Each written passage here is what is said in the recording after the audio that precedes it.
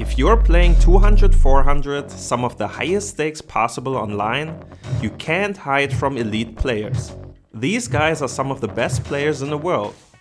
But if you play mid stakes or lower and see your opponent make a play like this, you should be alarmed and maybe try to avoid playing against them too much. So let's see what it is and how you can be able to make this play yourself and be the one who is feared by your opponents.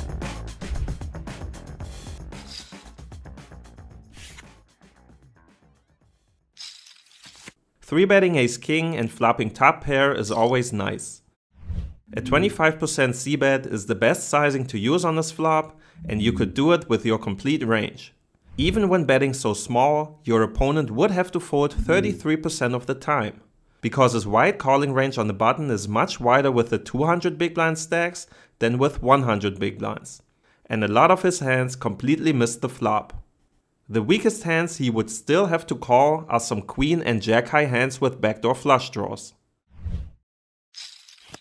The turn brings in a flush, which is not too much of a problem when we have the king of clubs. But overall, it does make both players' ranges quite equal in terms of their strength. We did have a big advantage on the flop, but when we c-bet every hand in our range and the button folded the bottom third of their range, we must take that into account when playing the turn with our range. Our hand could go for a bet here, but checking is also very much a thing.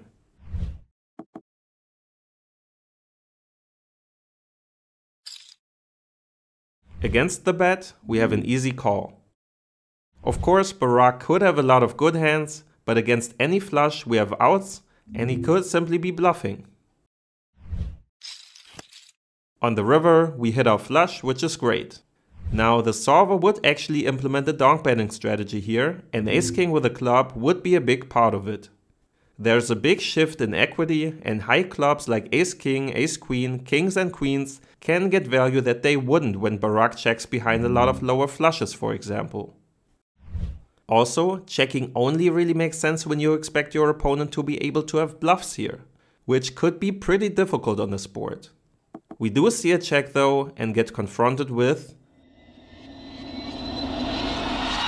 this. Now, the interesting thing here is that this really big bet is very polarizing. It's either the nuts or a bluff, because it wouldn't make sense to bet anything worse than a nut flush for this size. And since we have the king of clubs, it's either a full house or better, or a nothing. But as just mentioned, finding bluffs on this runout isn't easy. A lot of hands that float the flop include a club, as do many hands that bluff the turn.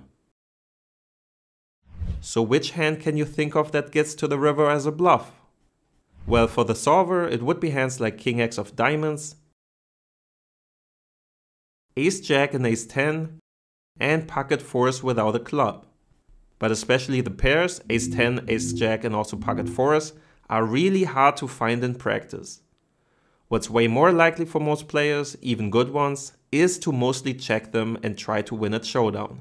So very often these wouldn't even bet the turn.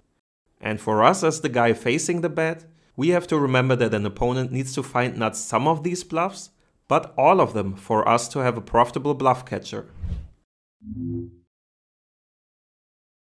So when you see someone who is capable of finding some of these bluffs,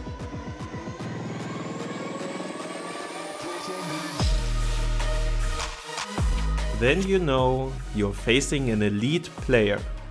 But what can be even more important for you and something you can exploit more easily is knowing about the flip side.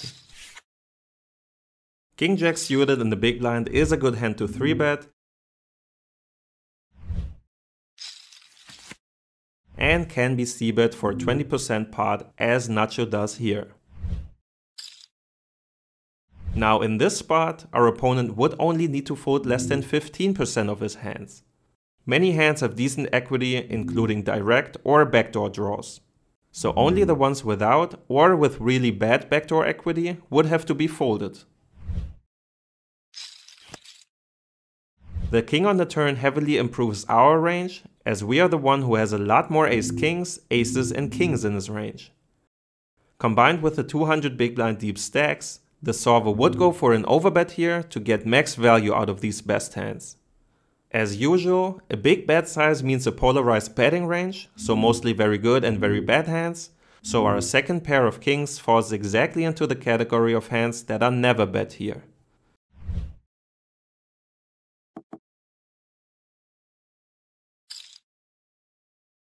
Facing a bet here isn't very comfortable, since there are of course many hands that beat us. However, we saw that there are also a big amount of draws that called the flop. So with so many bluffs possible in Taisto's range, we still have a call here.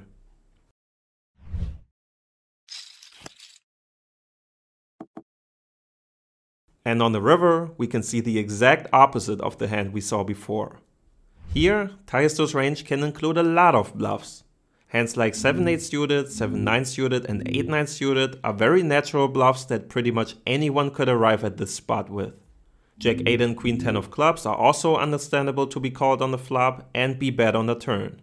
Pairs like 3s, 4s, 7s, 8s and 4-5 and 6-7 are almost as difficult to find as the pairs in the hand before, but they are also a lot more. So the range of hands Taisto could select as bluffs here is way wider than in the first hand.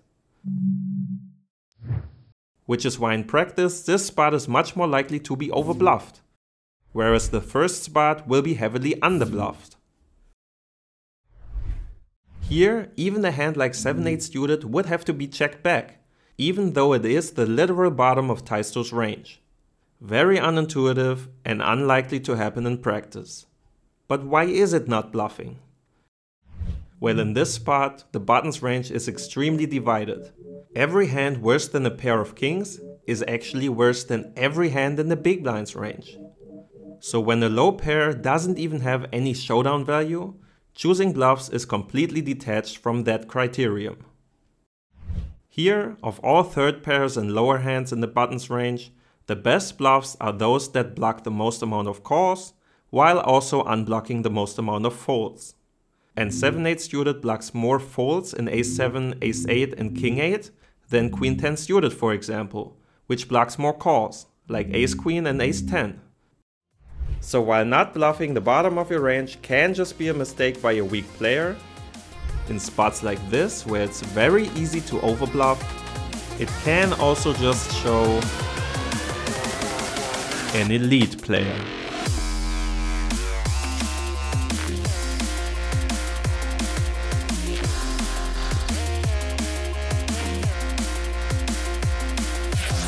But to really recognize the difference in practice, you'll need reads.